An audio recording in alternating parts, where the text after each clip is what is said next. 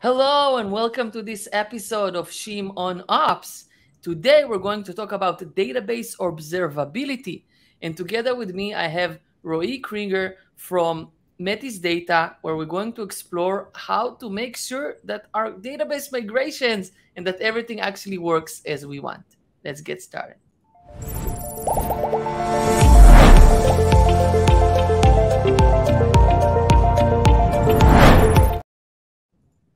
Hey Roee, how are you?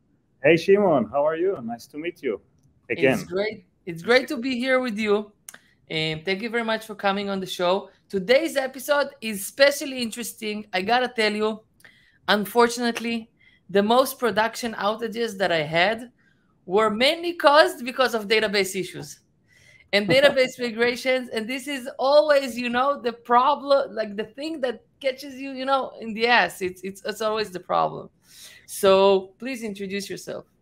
Yeah, so happy to. So my name is Roee. I'm from Israel. A little bit about my background. I spent around 7 years in one of the intelligence units in Israel. Was a developer, architect, and other positions as well, and then spent a few years in the Israeli ecosystem. Like most of the entrepreneurs, I was like at a company called Trusteer, which was a cybersecurity, got acquired by IBM, a very big acquisition back in the day. I was head of product at Red Band, which was like different domain, automotive, helping OEMs and car manufacturers to remotely update software when Autotech was a thing. Maybe it's still a thing. Okay. Yeah, now I'm the CEO, founder of Metis, helping developers, companies, DevOps, like with their databases. Yeah. So tell me, what brought you to this problem, and how would you define the problem? Because the database space is huge, and I think it's like one of the most ancient things in software development. Like a database has existed for, I don't know, 60 years. So what brought you to it?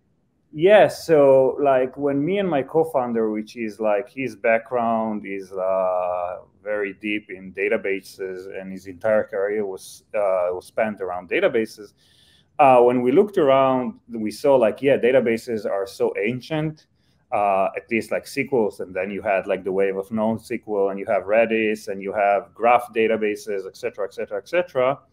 And we saw that like moving to the cloud and all the shift left movement, right, basically made developers or forced developers to own things they didn't own before, right? So you have, and you probably know it from the tree, you have like tons of tooling around like Kubernetes, how to make developers expert in Kubernetes, and so forth.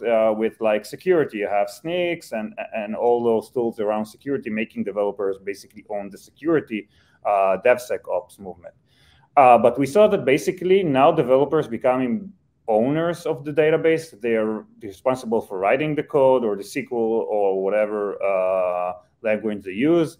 They're responsible for troubleshooting, making sure it's all aligned. And we saw that there is no such tool, or not a very good tooling with great developer experience, basically allowing developers to master the entire stack. Bear in mind that in today's world, cloud native application and whatnot, with a click of a button, you can spin whatever database you have. So even with a company like ours, which is a seed stage company, you have DynamoDB or MongoDB, and you have Redis, and you have SQL. And I'm still from the days where like deciding on a database was a strategic decision, right? So yeah, basically we really want to help developers and companies own, control, maintain, troubleshoot, you name it, like making sure they have confidence with their data layer. Yeah, and that's basically our mission, our North Star. Like, from what I see, like you're saying, listen, databases existed forever, but now, number one, the responsibility has shifted towards like engineering teams instead of like those DBA organizations owning them. And number two, the velocity of change. There are constantly changes, continuous deployment, continuous delivery, and there are many, many changes that are happening all the time. So you can't actually sit with the DBA all day long planning like your migration. It's in line together. Yeah, it's not only that. Think about it like the movement to multi-tenancy architecture. So you can find like companies which have like thousands of databases that like service different customers like with the same product. You can find like we have customers that like have on-premise, part of their like deployments are on-premise. How are you making sure that everything is aligned, monitor, troubleshoot, and not just graphs, but really something developer can work with, and not just, oh, I have an outage, I have a CPU. Why did you have it? And the third thing that basically you can think about it, feature flag. So your production works amazingly, and then you're doing like a feature flag, and like suddenly your database is gone rogue or outage or whatever. Why does it happen? What is the context? Like what happened suddenly? Nothing changed in the code, but still your database like has suddenly trouble working as expected. So basically the entire change mechanism in your production environment and company as it grows, like the way their customers are using the database is evolving continuously. You need to have the ability to react quickly and rapidly to customer experience, which is basically the most important thing. Yeah, I totally relate to that. So maybe let's talk about the landscape. So my company, we have like DynamoDB, we have RDS Aurora, we have like so many different things. So how does the landscape look today? Because I think there's like the cloud vendors which can help you monitor your databases. There's some other solutions. So how do you see the landscape today? So like even when we started raising our seed round, like the way we saw the landscape, and I think like with the movement of moving to the cloud and like rapidly adopting cloud, most of the DevOps platform, when they're starting, I don't want to say starting a new category, but like building a novel idea, I think that it all starts with, okay, which are the competitors. And like when we saw it, you had all these New Relic, Datadog, and observability platforms, which are awesome in terms of like application, but in terms of the way they monitor the database, it's like taking something from the old school on-premise databases and just bringing it to the cloud. Like you don't care about CPU, you do care about CPU, IO, and query per second, but you don't really care. It doesn't help you solve problems, making sure your database can scale and whatnot. So those solutions existed, and like we saw like few startups, mainly when we spoke with big companies, Fortune 100, Fortune 500 companies, they all try to build some internal tooling around that. They all had the problems. They all tried to solve it in some way, but we didn't see like one tool that can really like compete with our vision. We had like few things scattered around. This solve this one, the observability giving you some kind of a monitoring service, but not like a dev first approach, CI/CD, rapid development. So yeah, we saw them as a competitor. Yeah, you have to convince companies like to adopt a tool like you as well, but still we think the differentiation is still very meaningful. Yeah. Okay. So I think in your case, let's just see it, because it's kind of hard when it's a developer first tool. I think it's really important to see it. So let me bring up your screen and tell me what's unique about Metis' solution. Great. So basically, one second, I'll try to find my cursor. I see it here. Sorry. So what you see here is like we created like for this specific talk a demo where basically you can think about it how you're going from the left to the right. So basically you have here a pull request when like we can show later on how it's integrating with your Git flow, GitHub Actions, and your CI/CD. And you see here a developer. Basically, the way you integrate Metis is by doing two simple things. One, we are based on OpenTelemetry. You're doing like npm install, pip install in your application server. In this specific scenario, we're seeing a Node.js application built on top of Node.js, but we support like many languages as well. But we are OpenTelemetry based.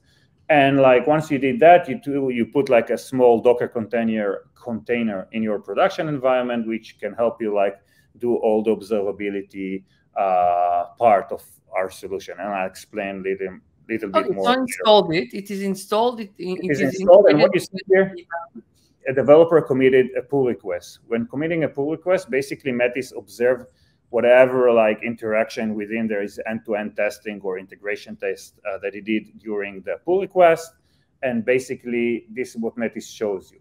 Metis recognize like all the REST APIs interacted with the database, and for example, you can see here you have like an API that in turn invoked a SQL query. You can see here the SQL query itself. You can see the REST API, the trace, and the span. And for each query, for example, you can see exactly like what are the problems and what are the solutions that Metis already so hold on. So you hook onto my application and you extract the communication with the database, and then you like reverse engineer understanding what is going to happen. Not only that, I'm going to tell you approximately how it's going to be performed in the production, because what we're doing, we're taking all the statistics from the production environments, all like, you remember the little Docker container that I told you about, and we are enriching the SQL. Usually your dev environment or your staging environment is very like everything works well on your staging environment. You have like 1,000 rows and that's it. But like Metis enriches everything and tell you what is the problem and what is the impact and what is the remediation plan. For example, here you can see you didn't use limit. You can go on top of the query, and for each access method, look on top of the query itself, what is the problem. So basically, you hook on top of my database on the one hand to see all of the different transactions that happen. You look at my code on the other hand, and then you're going to see how the change is going to affect my database. And not only you discover possible issues, you also provide recommendations on how to remediate them. Yeah, most of the recommendation, by the way, is like flat out like just copy paste. Like you see, for example, here we detected like a table scan, and the amounts of rows that are going to be read in the production is about like 25 million rows on one table. So just add an index. Metis already created the right index. We are testing all those indexes before, making sure it really does improve your production. Like you probably know that too many indexes is not good as well. And like just copy it, put it in your code, and you're done. This can also reduce costs because it's going to cost me less, because it's going to consume less resources. We have like, we call it like query per dollar, right? So we have like companies that reduce like between 20 to 30% with their load and their ability to scale down their cores and CPUs with their RDS and whatnot. So we cover tons of things. And as you go right, you can basically become an expert mode, like see all the observability, look at all the metrics, how the execution plan, if you want to analyze it with like your tooling or whatever, just with API, you can look at it. But basically, this is in terms of like alignment pure analysis. But the one thing also we are covering is the schema migration. We are the one that the one that caused me a lot of outages. Yeah, so think of a developer that does a drop table or drop column or thing of those nature. But Metis can not only like detect it, we are analyzing it and showing you how long will like the table going to be locked. If you have 1,000 databases, we talked about our customer with 1,000 databases. So now he's updating his schema. You won't maybe get an outage, but you are going to be locked for 4 hours. Do you want to know that, right? So Metis can show you like approximately how long does it take. Do you have index? Are you dropping an index? Are you dropping a table cascade? And also, what is the insight? What is the impact? And what is the remediation plan? We want to make sure if you are a team leader, a senior developer, even if you're a junior developer, the last thing you want is to do a data loss or like lock your database for your customers. And we want to protect developers that are not expert within database domain, and the ones that are, we just want to help them like make sure like that their hypothesis and the way they see it just makes sense. Absolutely. Okay, so Yeah. you So want to this is do one a part. full? Yeah, I want to just like walk you through quickly about what we saw here. What we call it is the observability dashboard. On top of like the prevention, the way we see the world is that you need to have observability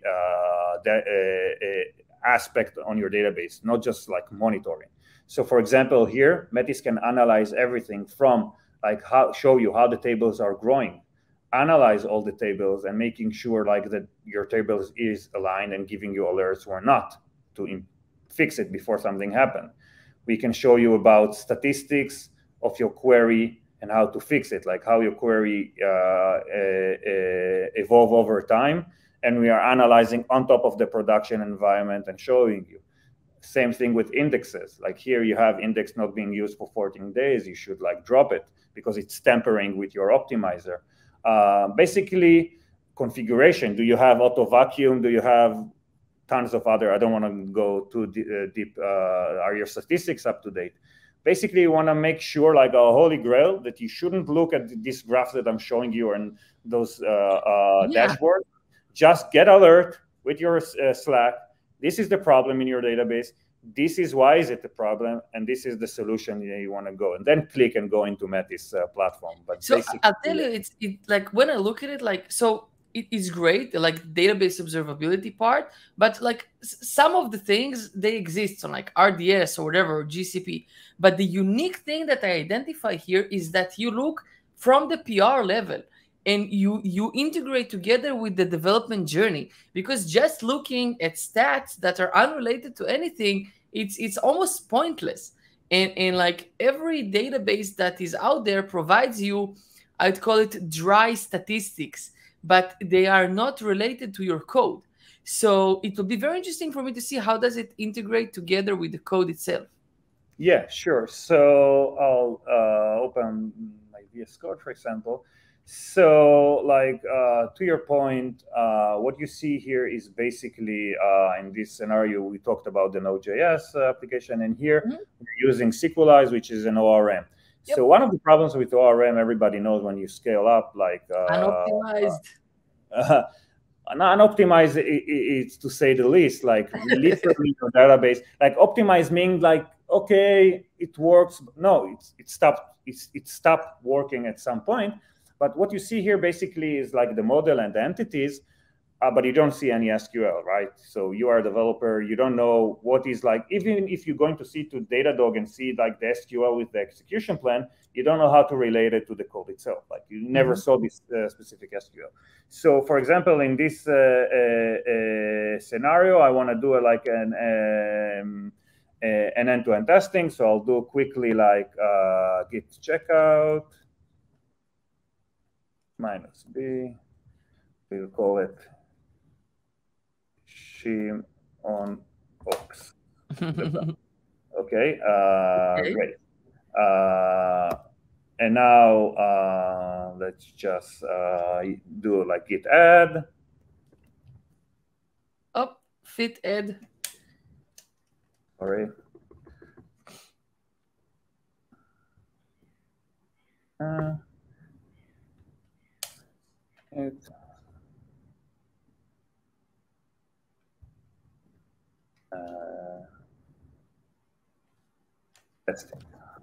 So what is the change that we're making? So now we're not changing. Think about a developer who wrote the code and just want to make sure, like, before he commits the code, what Metis has to say about his database aspect of the code. Okay, so he's doing an end-to-end testing. He's doing his git push. 1 second.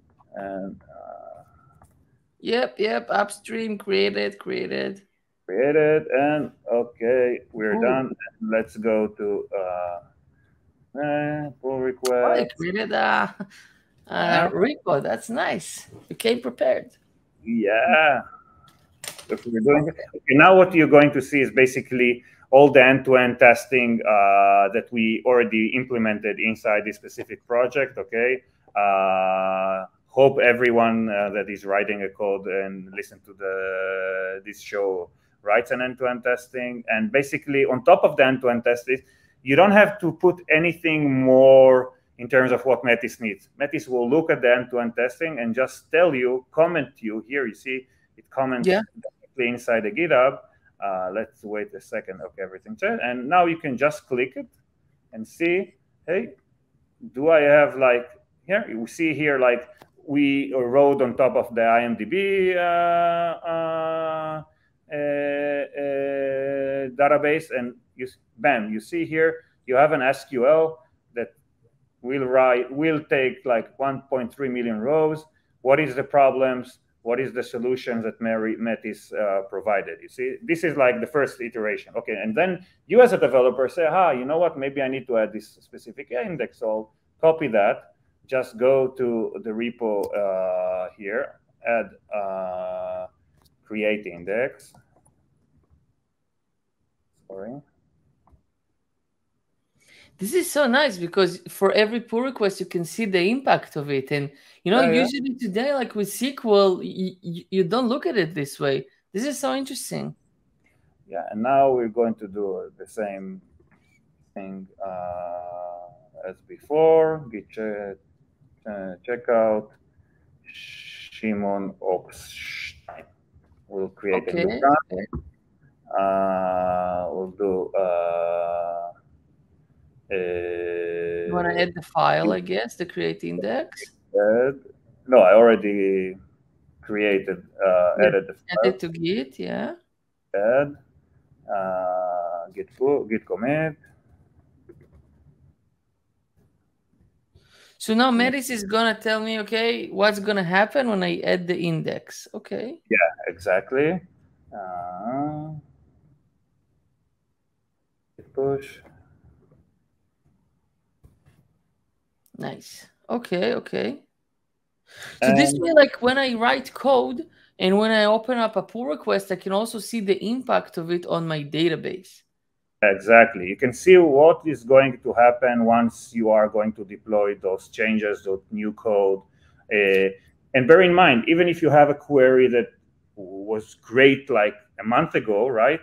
And now like something has changed in terms of the way your user interact with your application, Metis will inform you on all your already existing queries.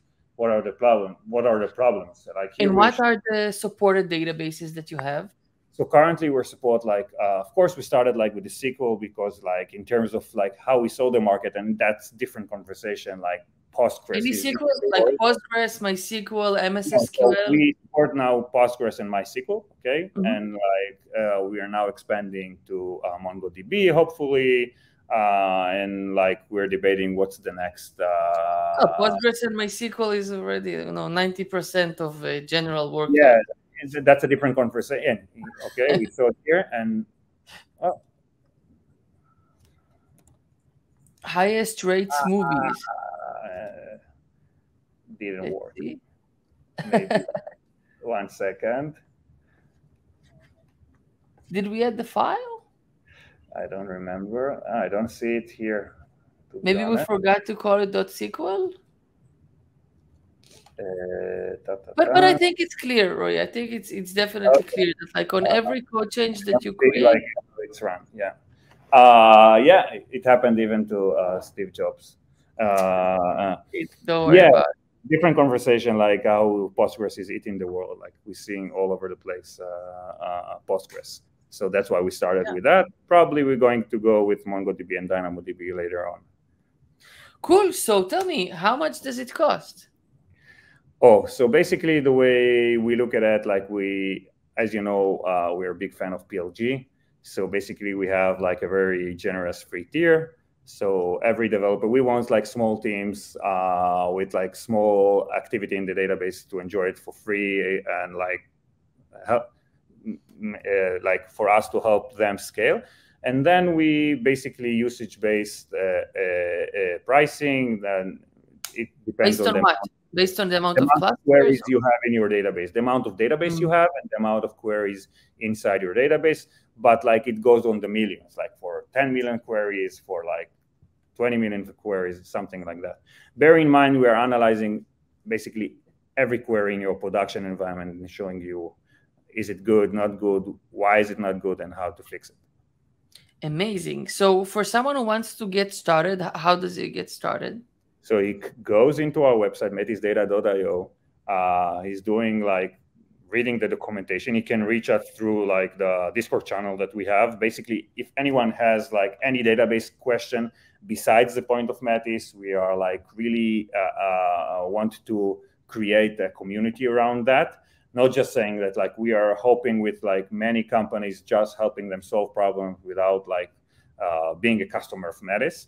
So if you have any database related question, just hop in and like you can get in touch with me directly through the Discord. You can go to our website, just sign up and get started. You can get started right away. Amazing. And if not, call me and tell me that the documentation is not clear enough. I'll appreciate the feedback.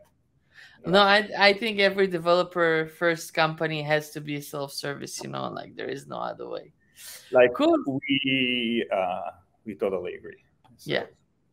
Amazing, Roee. Thank you very, very much for coming. It was very, very interesting and good luck. Pleasure. Thank you so much for having me.